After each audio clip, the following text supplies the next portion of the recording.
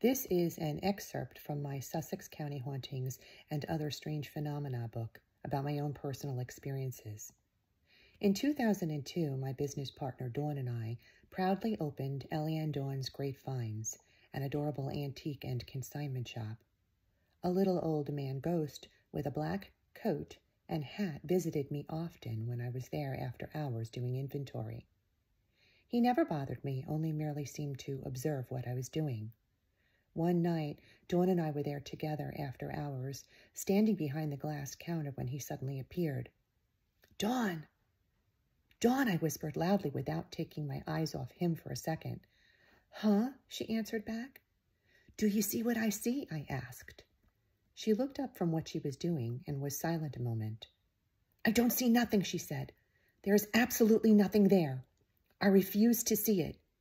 Clearly, she did see him, and he remained there, observing what we were doing. Then I never expected Dawn, considering she chose not to believe or see this ghost, to fess up to having experienced anything on her own. When I started writing this book, she opened up to me. "You do remember my story," she said, "don't you?" "No," I said. "I only remember that one time together when he showed up and you kept telling me he wasn't really there." "Oh, Ellie," she said. "I thought I told you about it. Well, you know how I often would bring Grandma Rose with me at times I worked and sit her down in that antique rocker in the front of the store?